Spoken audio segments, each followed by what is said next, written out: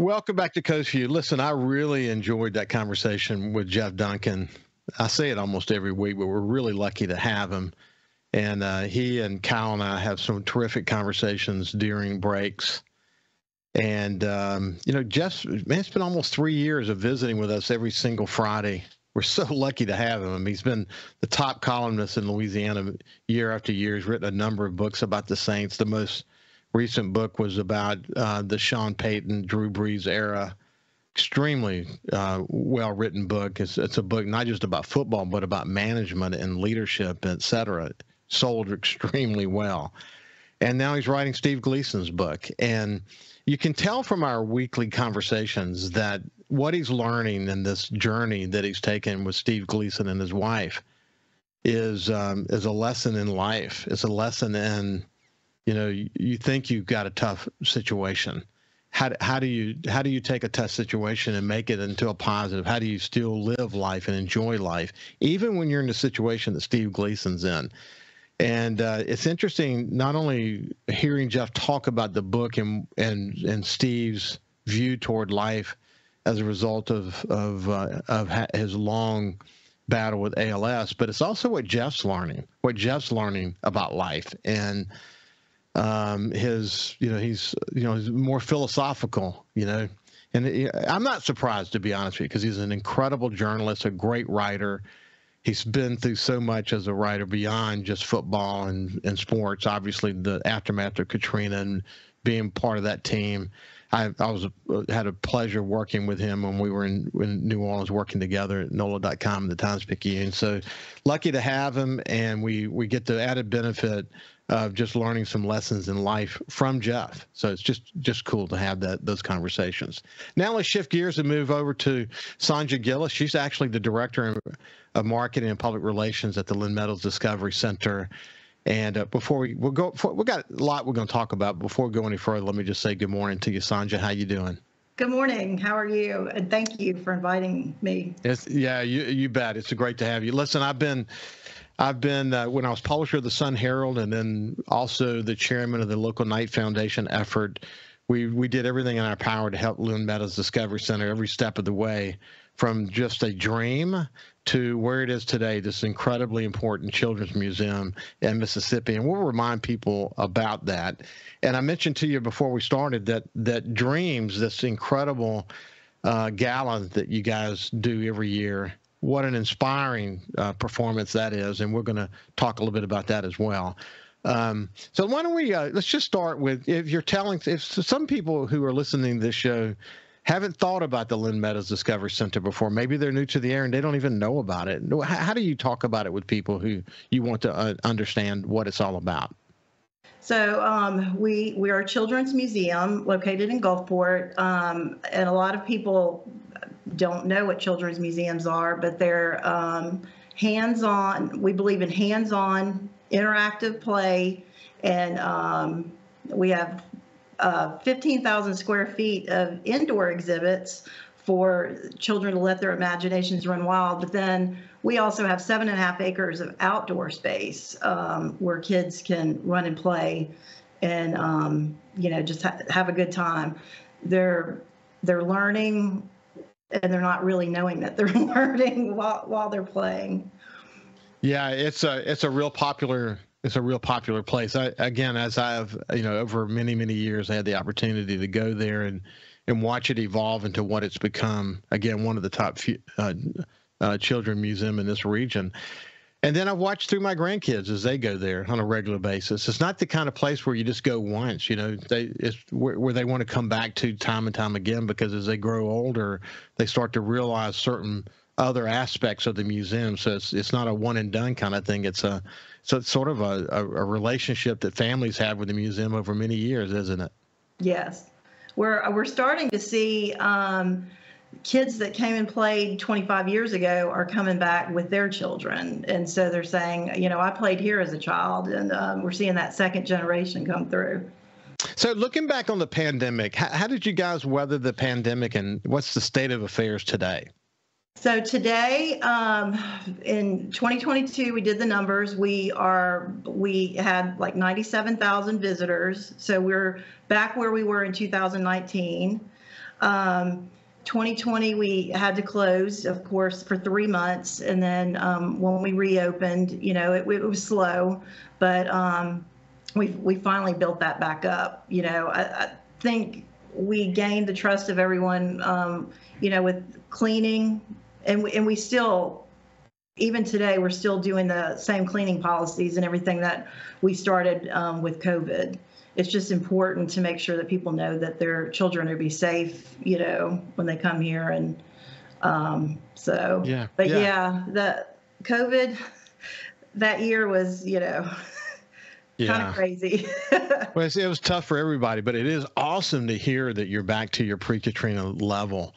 That's awesome. That's really, I know that I have the opportunity to talk to so many different attractions here along the coast of Mississippi, and some are exceeding pre-pandemic numbers. Some are just getting back. Some are still not quite where they were before. I guess it just depends on what sector you're dealing with. But you would think, with young children especially, that the Discovery Center is in a really good position to not only get back to where you are now, which is to pre-pandemic levels, but to really kind of take off from here. At least that's your hope, isn't it? Yeah. Yeah. So, I mentioned that the Dreams Gala and the Dreams performance every year was something I really look forward to at the Sun Herald, because it really highlighted some incredible young talent here in coastal Mississippi, and it was really inspiring. And 25th anniversary gala now. I mean, it's amazing to me to look back that much time has flown by. Give me some of the details. So the Beau Rivage is a great community partner of ours, and they have offered to let our kids come and perform on the stage in the theater of the Beau Rivage. And the museum's been open 25 years. We haven't done 25 years at the Beau Rivage, but 2019 was our last year, and then, COVID and everything. And they called us and asked us if we wanted to come do it again. And, we're very excited. Our Wings director, Cliff Thompson, and his associate director, Maury Schimper, have been putting together this show. They have some special guests. David Delk is one of them. And we have the Next Level Performing Arts Group and Hope Academy as our guests. And I believe they have some other guests coming on. And then, of course, our kids. And they've put together numbers from the past programs, and then they've got some new numbers coming. So it's good to see. It's good to see David involved. David's been on the show many times. He's a friend. I've known him for so many years. But in the performing area of coastal Mississippi, he's a mainstay. I often say that there are certain people who have stood the test of time, and David Delk is one of them. Yes. In fact, I have to tell you a funny story. We did a show. It was around Christmas a couple of years ago. And he was sitting near a piano. And so we had this long visit, really terrific visit. And I said, is that a piano behind you? He said, yeah. I said, hey, go sit over there. So he goes and sits over there, and he sings a Christmas tune. I can't remember which one it was. Cal, do you remember which one it was? I can't remember. Yeah. So anyway, we pulled it out. And did we didn't have clips then or reels then, but we just did a separate video that we posted, and it got viewed like 20,000 times. It was super, super popular, but it's good to have him involved. But hey, for people who've not heard of the Wings Performing Arts Group, tell that's really been a mainstay for for Lynn Meadows Discovery Center. Tell us about that. Yes, it's really, it's our performing arts program, and it has been in existence for over 20 years. Tanya Hayes was the founder, and it's for children ages 6 to 18, and they nurture the kids with their talent, and they learn everything about the performing arts world, from acting to behind the scenes, all kinds of things. And they do 8 productions a year. We're working on Mean Girls, which is coming up at the end of the month. and we're excited about that. That's going to be, I believe, the middle school age children. So the kids just have fantastic talent, and we've seen kids that join the program that have never acted before in their life or sang, and then you see what happens to them after they start going through the program. I mean, some of them go on to act in college, and they just do a really good job. They do. Yeah, I was in music. Well, I've been in music all my life. I'm a drummer and bang on the piano, and my mother was a piano teacher for early part of my life. And man, I just know the importance of growing that part of your brain. And I know that this particular performing arts group has just seen incredible successes over many years. When we come back, we'll continue our conversation with Sonja Gillis, who is with the Lynn Meadows Discovery Center. We'll see you after this. Welcome back to Coast Vue. Look, if you think about the Lynn Meadows Discovery Center and you think about the performing arts programs that they have, that's been in existence for many years. I remember when Tanya first started it, and we started these dream productions along the way, that the incredible talent that the performing arts group was uncovering. And when I went to my first performance at the Beau Rivage, I never will forget. I really didn't know what to expect, and pretty quickly it hit me that, wow, first of all, the production itself is extremely impressive, but the talent of the young people that are identified that emerge as part of this performing arts. Some sing and some play instruments. Some, as you pointed out, they dance and they do. There are so many different aspects to it. But we're talking about a high production quality that is not just something that you're inspired by because it's kids, but you're inspired by because it's really good. And that's something that people say on a regular basis, isn't it? Yes. It's. I remember when I first started here, and I had to work the event and go to it. I couldn't stop telling people afterwards, you really need to go see Dreams. I mean, it just blows you away. And like you said, that it's not just the kids singing, it's the numbers and the way the production is. It's just, Yeah, and big shout out to the Beau Rivage for being a sponsor for over so many years, and for wanting you to come back. What a great partnership that's been. Again, many, many, many years that's been in place. But anyways, Thursday, April the 20th at 7:30. Give me some details. So the tickets are $25 for adults, and then $15 for seniors, students, and museum members. And you can buy the tickets online on our website, lmdc.org, or we will be at the Beau Rivage Theater that evening selling tickets as well. And doors open at 7:30.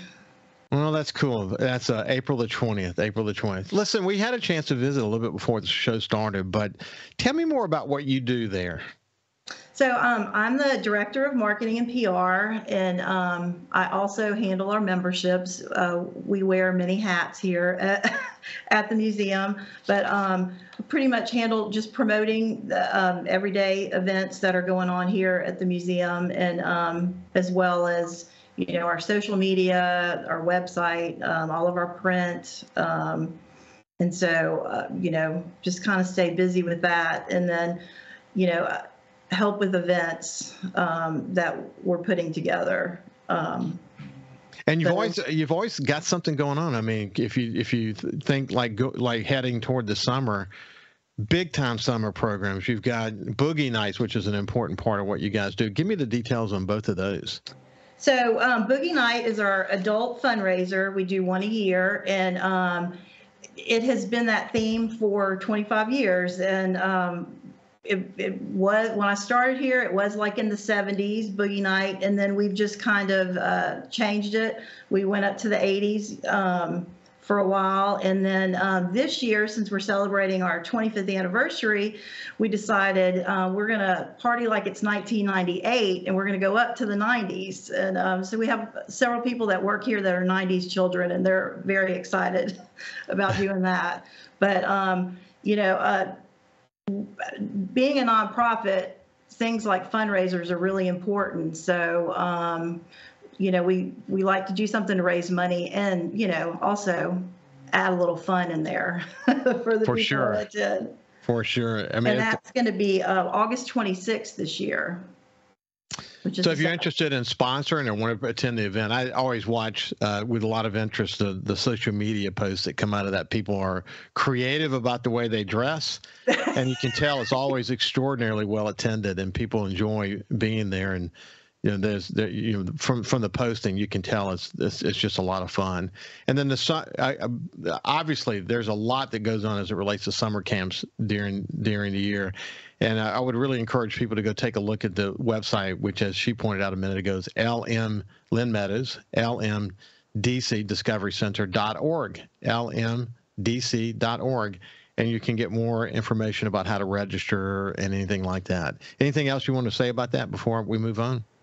So our summer camps will start the week of May 30th, and we will run 8 weeks. And so every week we have different themed camps, ages 4 to 11. So, and you can do a half day or a full day option. So it's very popular. We've already started taking registrations. We're not sold out of anything yet, so we have lots of spots left. But we would love, for people to register their children and come here. Hey, one other event that I passed by and I want to make sure we focus on, Friday, April the 14th, is Mother-Son Western Theme Dance. Tell me about that.